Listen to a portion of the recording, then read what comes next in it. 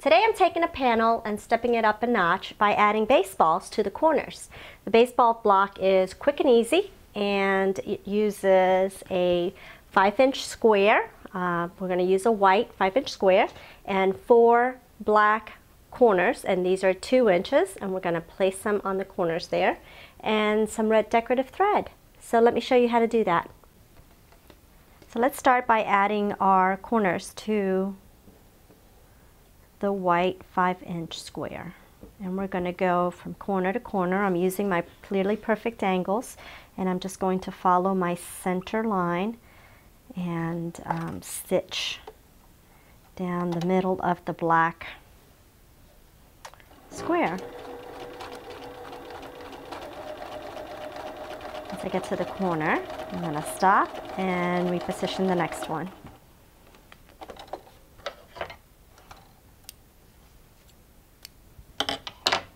And we'll do that to all 4 corners.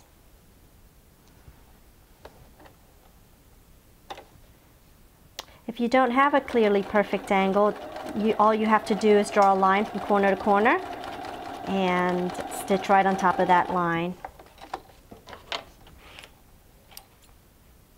But this is pretty quick and easy if you've got the right tools.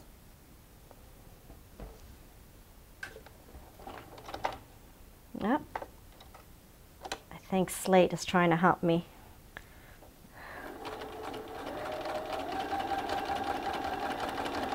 Okay, we've got one last one.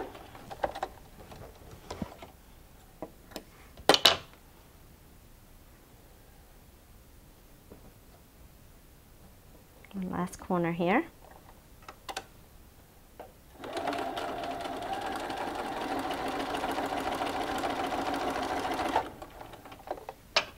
And we'll take it up to the cutting table and cut a 1/4 inch from the center seam so that I have basically a snowball, created a snowball. Once that's done, for the sake of the video, how about I just give it a cut here, and I'm eyeballing a 1/4 inch, but it's easy. You could just take your ruler and mark the 1/4 inch and cut it with your rotary cutter.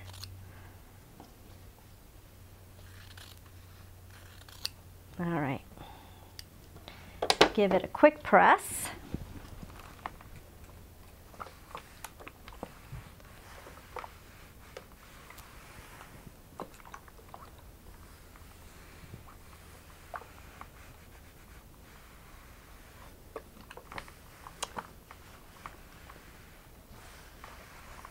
And now we'll be ready to add our decorative stitch.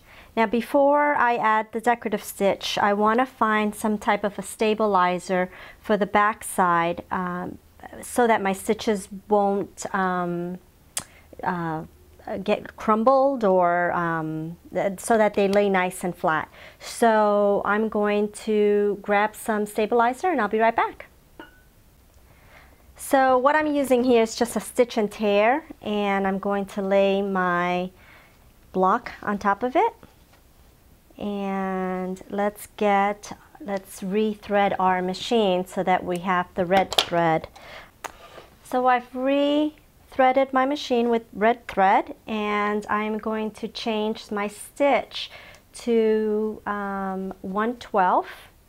And as I do that, the last thing I want to do is know where I'm going to do my stitching. So using a round, either a round ruler, or if you have a small plate, just mark your place where you're going to add your stitching, which mine will be right here. And I'll do that and I'll be right back. Okay, so now that I've got my stitch 1/12 on this Bernina, and if you're using a 1/4 inch foot, make sure you change it to your applique foot, or a foot that you're going to be able to zigzag, or else you'll break your needle. and we're going to start. I've drawn my lines, and I'm going to place the needle down so that my line is going to go down the center of my applique foot. And as I do that, I'm creating this really pretty stitch.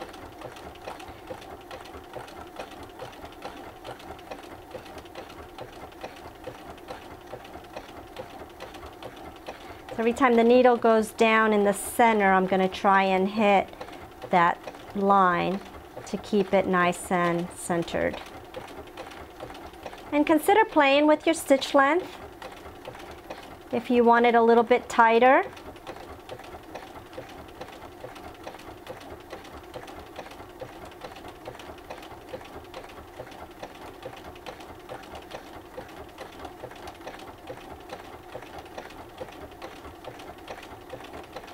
And as I get near to the end here, I'm going to stop. And isn't that pretty cool?